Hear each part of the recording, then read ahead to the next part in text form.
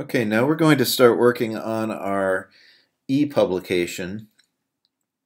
It's going to include 8 pages, one for each planet that was created earlier in Photoshop, and then a cover and an optional back cover. So we can think of our e-publication as a kind of informational book that will be viewed only on a computer screen. It's not meant for print. So if we look at some of the requirements, they reflect that fact. So we're going to be setting up the InDesign document using RGB color mode. We're going to be using pixel dimensions 612 by 792, and we do not need to have any bleeds included. We're also going to save this as a PDF file. So I'm going to show you how to begin setting it up using InDesign.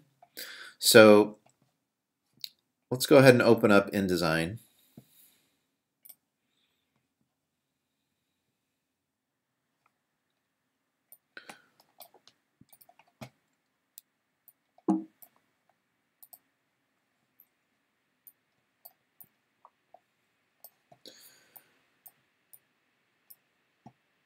And let's just make sure that our preferences are set so that the units of measure are set to pixels. So mine are. If yours aren't, then that's what you're going to want to do. Let's choose New. Let's choose our intent. We're going to choose Web. Let's make sure our orientation is Portrait. And then for page size, we'll choose Letter. When we choose letter page size, it will automatically give us the correct pixel dimensions. We can leave the margins as is, so 36 pixels equals half an inch, and then we're not going to worry about the bleed or slug.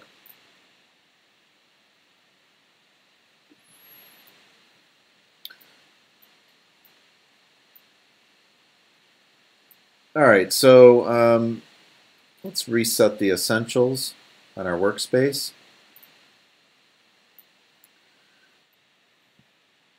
What we need right now is the Pages window. Alright, so let's make sure that we have the Pages window available and that it's a floating window so that it doesn't fold back up. We want to make sure that we're working with this window and we're always aware of what type of page that we're on. So there's a few things to notice in this Pages window. We have a document page. So when we created our document, by default we get a page 1 of our document, and it says page 1 because it's the only page in our document, 1 of 1. Notice that there's an A in our little page icon, and now this icon, this document page icon, corresponds to the page that we see in our window here, and we can see that we're on document page 1 because there's a 1 down left of our window. So the A says A master applied. So that means that this up here, this A master, is a template that whatever is placed on this template, it's going to automatically apply it to this document page 1. So for example, if I was to double click a master, which is just again, it's a master page is a kind of a template, and this one just happens to be named A by default. When I double click that, I activated it. That means that now, even though the document that's appearing in our window looks exactly like it did before, it says A master down here, so that means that I'm going to be putting something on this master page. So if I just, let's say, draw out a rectangle frame and I fill it with a color, oops, okay, I fill it with a color. Notice how I'm working on the master page, A, and that little square appeared on this icon, but it also appeared on my document page. So if I double click the document page, again, I'm on page 1 here. I see that that black square is on the document page. So anything that I put on my master page is going to appear on the document page as long as my master page is applied to it. We have another master page up here that is just none. It doesn't have a name. And so this is fine. We're going to start working in our master page to set up some items on our multi-page document that recur on every page, such as a page number, maybe a background color, some text frames with text in them, and we'll have these things on every single page, and then we can go ahead and modify those later once we create all our pages. So we're going to end up putting our planet images in our layout, and our planet images were set up with a 8.5 by 11 image size, and that image size matches exactly the page size that we have in our e-document. But for now, while we're putting some recurring elements on our pages, let's just make a black background. So I'm going to go ahead and make a black background that goes the entire length and width of my page. And again, I'm working on the master page, not on the document page. All right, we don't have to worry about bleeds for this. And for now, let's go ahead and lock this so that we don't accidentally select it and move it while we're placing other elements on our page. So let's select it and right-click and choose lock. Okay, if we needed to make a change or remove it, we can always double-click this little lock icon and then we can modify it again. But for now, again, let's do lock. All right. So we need a page number. So let's go and place our page number in the bottom margin of our document. So I'm just dragging out a text box in the approximate center of the document, and I have my blinking cursor. Now instead of just typing a number in there, I'm going to use a special character. So I'm going to the Type menu, going to Insert Special Character, choose Markers, and then choose Current Page Number. And if I press Command A to highlight the character that was just inserted, let's change that to white or paper color so that we can see it against our background. And I'll go ahead and center it, and let's just leave that alone for now. So you notice that the special character, it inserts a page number on our on whichever page we happen to be on. So since we're on the master page A, that's the one that's active, then the page number is going to be the letter A. If we go to our document page 1, to which master page A is applied, then our page number automatically becomes 1. So we want to make sure that we use the special character and don't manually type in a page number, so that we don't, as we create pages on our document, those page numbers will fall in order automatically, and we could even rearrange the pages in our document if we wanted to, but the page numbers would still be correct. Okay, so the next thing we can do is we can add, go back to master page A, make sure that that's what you're on, and let's make another text frame. Let's drag that out. We have our blinking cursor. Let's go ahead and add some text, but instead of typing text, because this is an e-publication, we can think of it as kind of an informational document about the solar system. Maybe there's some scientific facts or something, and we're not going to write the copy ourselves. We would get that copy from someplace else. But we do need to have some text in there that we can work with and we can design, and we could show a client our intention without actually having the copy, the real copy. So let's, with our blinking cursor active inside of our text frame, let's go to type and choose fill with placeholder text. And now it doesn't look like much happened. Our cursor went from the upper corner to the lower corner, but that's just because we have black text by default and it's on a black background. So if I hit Command A and I change the color of my text to paper, now I have white text on a black background. And this doesn't look particularly nice. I mean, we're going to do some typography here. And as typographers, which all designers are, all graphic designers are, we need to make sure that our type is readable. As it is now, we've got line lengths that are just too long, and the leading, which is the space between our text, is not wide enough. So it makes it very, very hard to read. So let's make some changes. Let's make columns on our text frame. So right-click on it and choose Text Frame Options. And right now you can see that the number of columns is at 1. For this layout, we'll go ahead and make a 3-column layout. And make sure the preview is checked, and if I hit Tab, then I have my 3-column layout. Now the gutter is defined in InDesign. The gutter is defined as the space between the columns. So by default it's 12 pixels.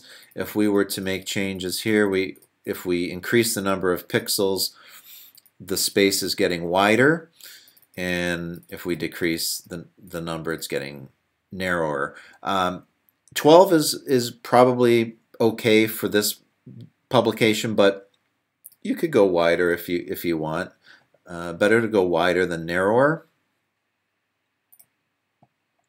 Okay,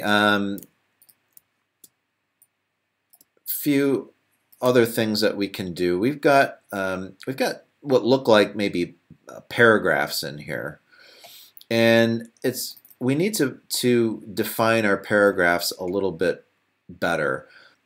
So let's go to Type and Tables in the window menu and bring out our paragraph window. And we've got some options here. So let's define our paragraphs by creating an indent. So we can see that every time we click and increase the number of pixels, we're making an indent.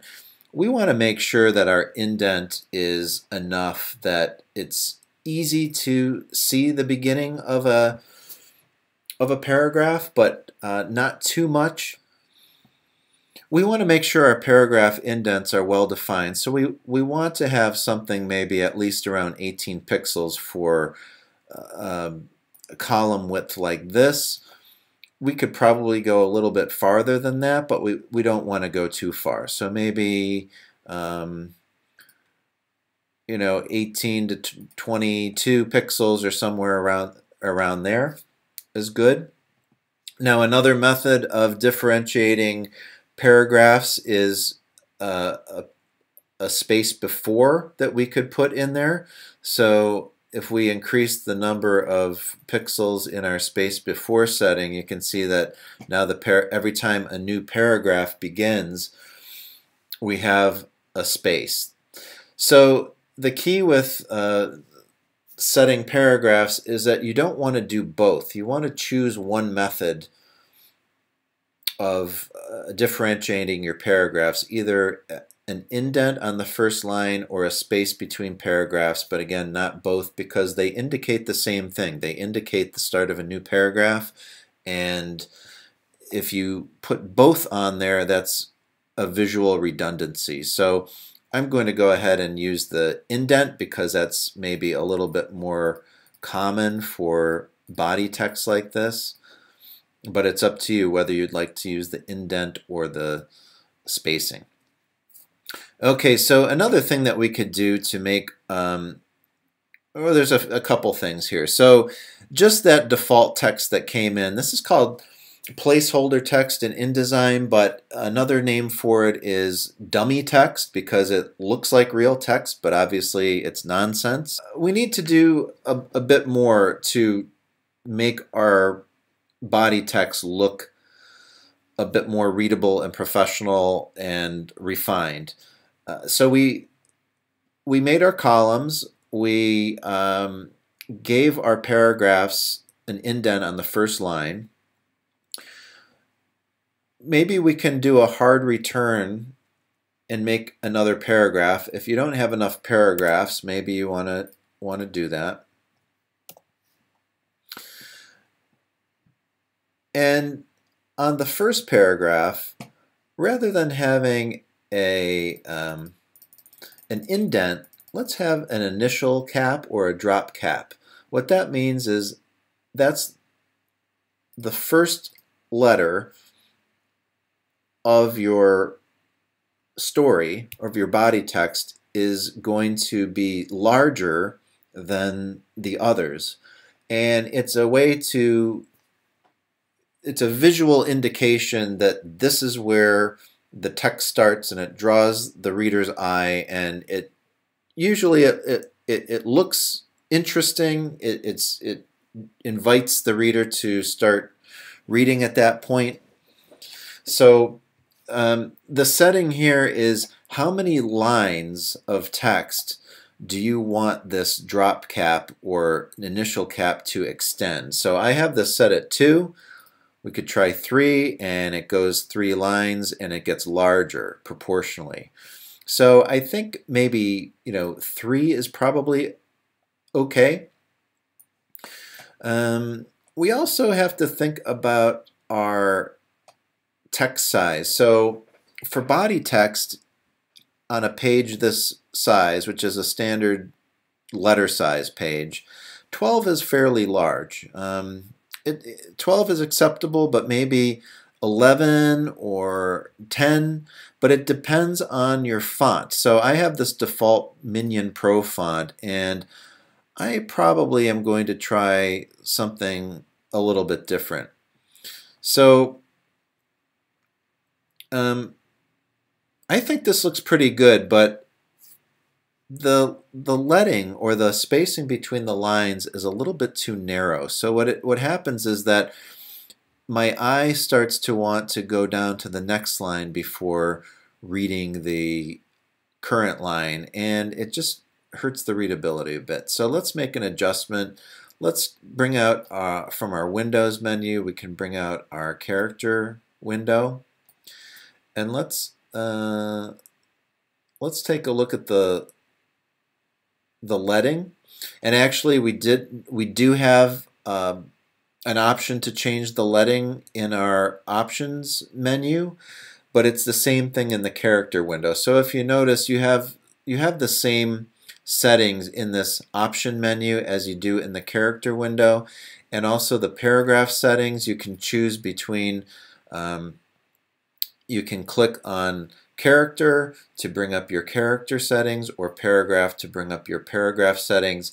Alternatively, you can use these little floating windows with the same options. The advantage of the floating window is that you can position it right near where you're working, and so you don't have to move your mouse a lot, and it saves your a little bit of stress on your wrist. So if we look at our leading option, you'll see that it says 12 point, and there's a parentheses around that. The parentheses means that is the default leading that Adobe InDesign has decided looks good for 10-point type. So whenever I see the parentheses here on the leading, I know that the designer who designed the page and who set the type didn't change the leading. So you need to make sure that you change the leading, or you experiment with the leading to see what will be the most readable. So maybe 10 point type with a 13 point leading looks better. Let's try 14. I think that's even better. So we need to have space between our lines of text to make it more readable. I think I'm going to go even wider. I'm going to go 15. And you've got a drop-down menu here with some presets. We'll try 18, the preset. That's too much. I don't know. It just depends on the look that you're going for. I actually kind of like this. Because we're thinking about this, it's about planets and space, and it's going to have a background that looks like space a little bit. So maybe I'll leave that alone. Now, if you end up with this little box here on your text frame that looks like it's got a little X inside, that means that's the indicating that you have an overset. You've got more type or text inside of your text frame than it can fit. So there's extra type going outside of your text frame. So let's go ahead and just take a look at that. We'll select some text and delete, and I see I deleted enough and now it all fits. All right, we can resize our text box also. So if we click and drag, we can resize this so that all the text aligns at the bottom. And this is just dummy text, so we can do some editing here to make our text fit without worrying about somebody actually having to read this and it not making any sense.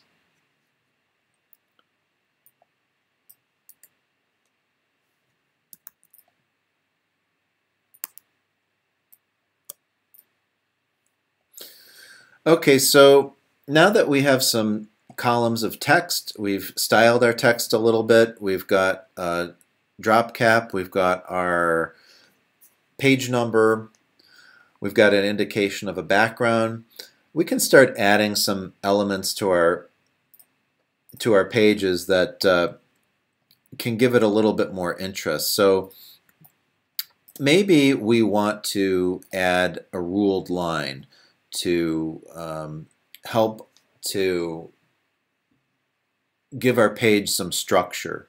So I clicked on the line tool, and if I click and drag, if I hold shift, it'll lock it to a horizontal alignment. And if I change the color to paper, and let's change the weight, make it a bit thicker. We've got some options, so we have a stroke window that we can open up, and we can, again, same options, some of the same options that are up in your options menu, but in the stroke window we've got some other options like the type of stroke. So can we make a double line, or can we make a dotted line, or I like this wavy line for, I don't know, just thinking about again, space and light waves or radiation waves or something like that is pretty cool. So that's something that you can experiment with. And once I have a ruled line, I can copy and paste, and maybe I want to place these someplace else.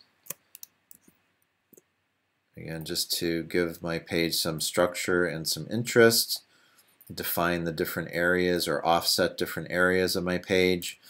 Another thing I might do is add some skinny rules between our columns of text. So this is a way to just help to visually divide one column from another, so the reader's eye doesn't want to skip over to the next column.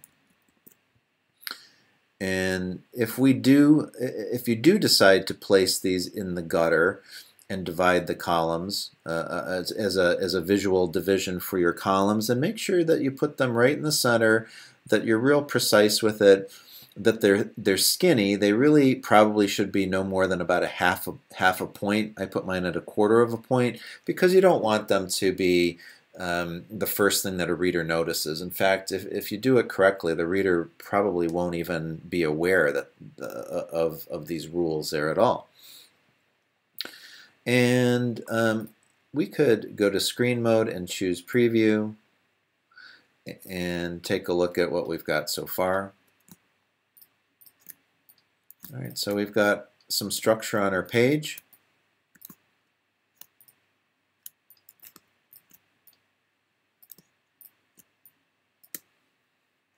All right, and then again, we're still working on our master page, so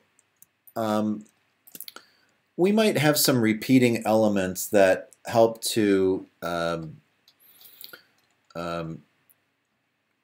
orient the reader inside of this publication. So there's going to be 8 pages, 8 content pages, one for each planet, and it might be a good idea to put some sort of a visual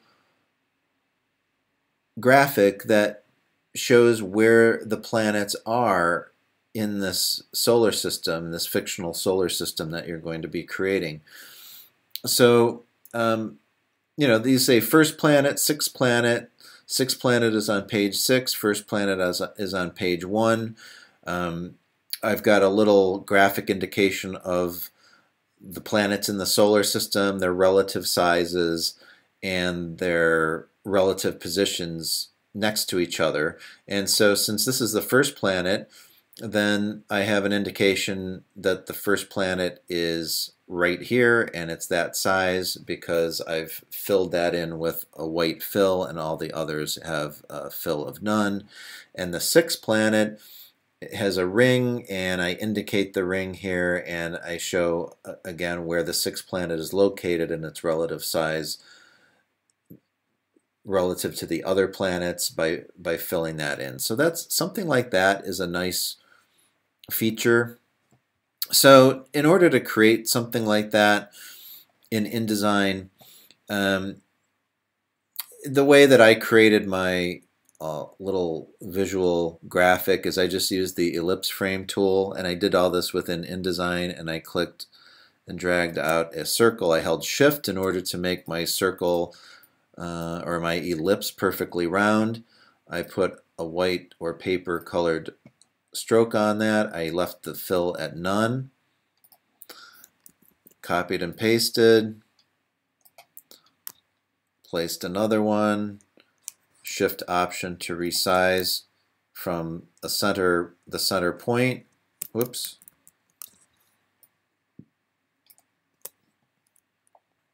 You could create a duplicate by clicking and holding Shift Option, and then Shift Option again, which will allow you to resize it. Shift Option again, and drag to resize. All right, so you can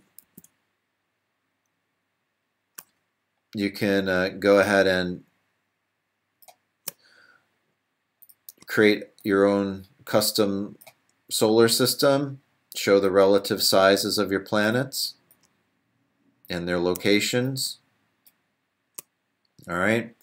If you want to make a ring or indicate a ring, then just use the line tool, click and drag.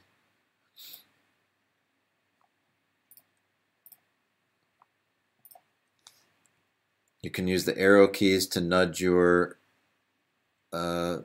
graphic elements into position, so that goes with for the planets too. If I use my arrow keys, I can move them around.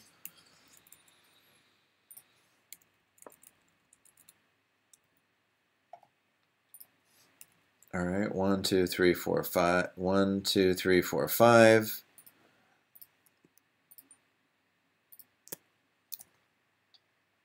I need 8 planets in total. You want to vary them up a bit.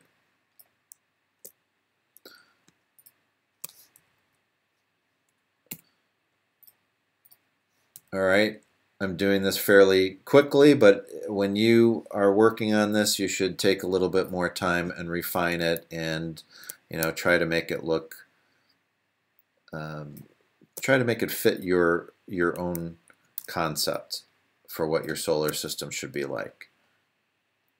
How many gas planets do you have? The gas planets tend to be bigger than the rocky planets, so make sure that all your gas planets are larger than your rocky planets. All right, and then also in the example, I label the planet. Is it the first planet, the second planet, the third planet? So go ahead and create a new text box. We can just put first planet, or we could let's change this to the paper color so that we can see it. First planet. Or we could just put, because this is on our master page, we're going to be changing this on each individual page. We could say number planet, because we're going to customize this. Change it to the correct font, style it the way that you want.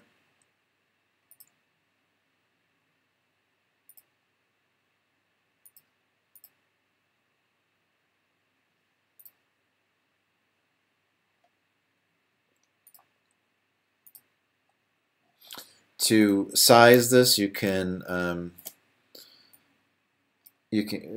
click and drag, hold the Shift key, hold Shift Command to size your text frame and your text together. If you just hold Shift, you're going to size the text frame, and what you really want to do is size the type or the text and the frame at the same time. So you're going to spend some time styling this the way you would like.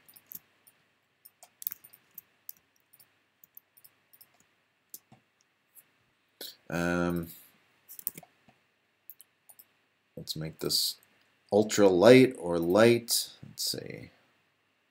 No, it's ultra light. Maybe these planets, maybe they're skinnier too. Just depends on the look that you're going for.